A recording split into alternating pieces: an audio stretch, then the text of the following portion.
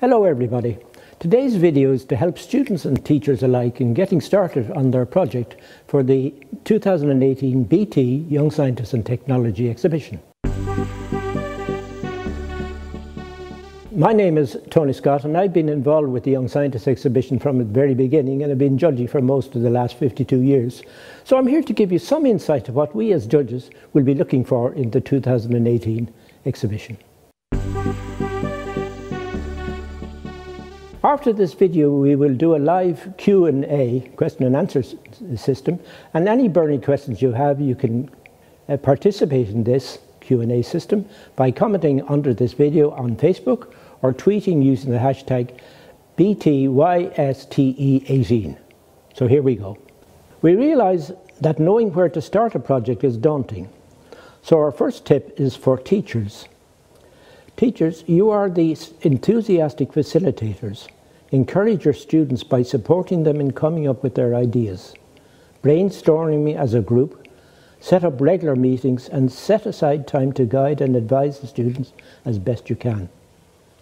Our exhibition is not only about highly complex and daunting experiments involving white coats and test tubes, although that is one approach to the BTYSTE, it's not the only approach to such projects. One of the best and most simple inventions I've ever seen was done by Richie O'Shea some years ago on a smokeless fuel stove system for use in underdeveloped countries. So our next tip is to be original and trust your imagination. Students, focus on your idea. What makes you think, how did that happen? Or why did that happen? And what caused that reaction? Start with simple questions and go from there.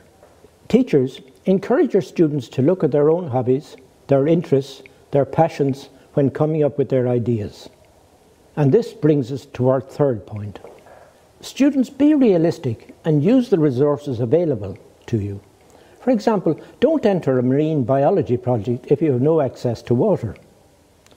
Ask for help with obtaining your resources. Bring your parents and peers in to help you with this. Our fourth tip for a successful entry, know your support network and what information is out there for you. Don't do it alone. Whether you decide to enter as an individual or as a group project, ask for help from those around you.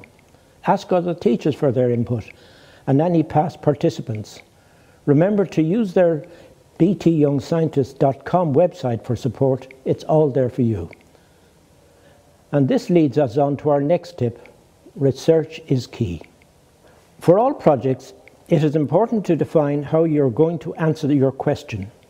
By doing research on your topic, you can see what scientific methods have worked and what haven't. I cannot stress enough how favourably judges look upon projects that show well-documented research. And that is why tip number 6 is crucial. Keep your project journal up to date.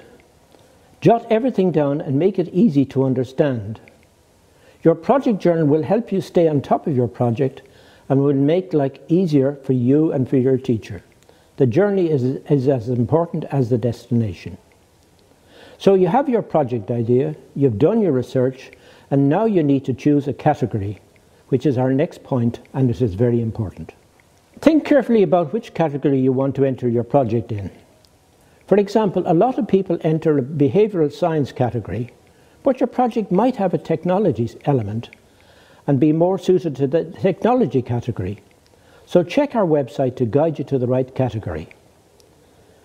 As judges, we want you to think about your idea and see what is the value that you are adding by your work. Our number 8 tip, therefore, is know your questions and your objectives. Your concept or project idea does not have to be news, but it must show that it has been enhanced or looked at from another angle. Another important tip, and this is something we as judges feel strongly about, and that is don't repeat past projects. Your project or development needs to be unique or have a unique angle.